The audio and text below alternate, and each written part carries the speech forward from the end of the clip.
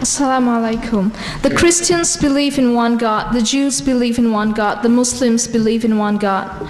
Somebody said to me that there's a few ways to get to the mountain. Why should he follow the Islamic path to submit to that only one God? Thank you. Sister has a question that the Jews believe in one God, the Christians believe in one God, the Muslims believe in one God.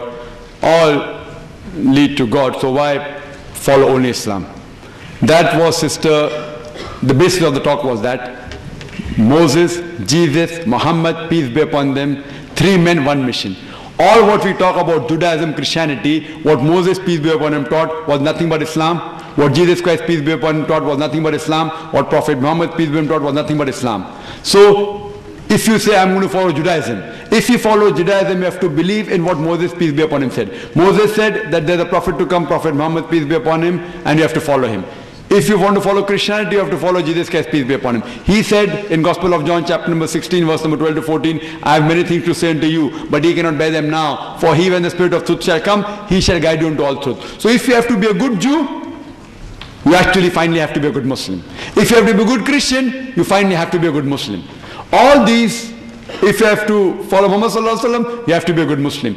All these prophets of God that came, right from starting up to Prophet Muhammad, peace be upon him, from Adam, peace be upon Muhammad sallallahu alaihi wasallam, all of them taught the same message, and the other superficial thing may have changed here and there a little bit. But the basic message of Tawheed, oneness of God, was same.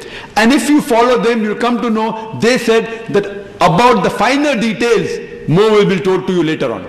All the prophets said that, and all of them indicated that a final message, Prophet Muhammad sallallahu alaihi wasallam, will be coming, a final messenger, and he'll be getting the final message, that's the glorious Quran. That's the reason, the only way, as Allah says in the Quran, in Surah Al-Imran, chapter number 3, verse number 19, Inna Dina Indallahi Islam, the only religion, the only way of life acceptable in the sight of Allah is Islam, that is submitting your will to Allah subhanahu wa ta'ala.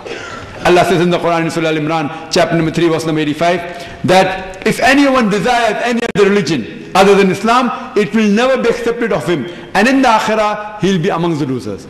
So the religion taught by all the prophets of God was nothing but Islam. That's the reason, the only religion, that the true religion is religion of Islam, that is submitting a will to Almighty God.